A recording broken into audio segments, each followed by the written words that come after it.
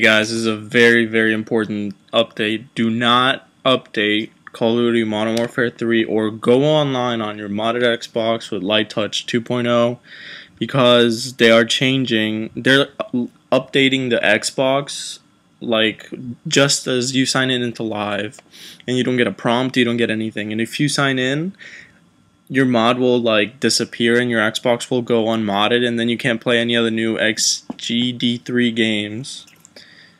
That's very crucial, and there's a chance that your Xbox will be flagged, but back in September when they flagged a lot of real players, they got sued, so I don't think they'll be really banning anybody, which is very important. Do not go on live, and check up on www.xbox360iso and stay up to date with all that, because there's a lot of good information on that website. I'm not advertising it or anything.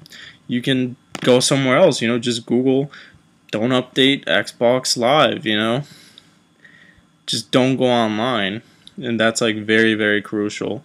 So stay offline, seriously.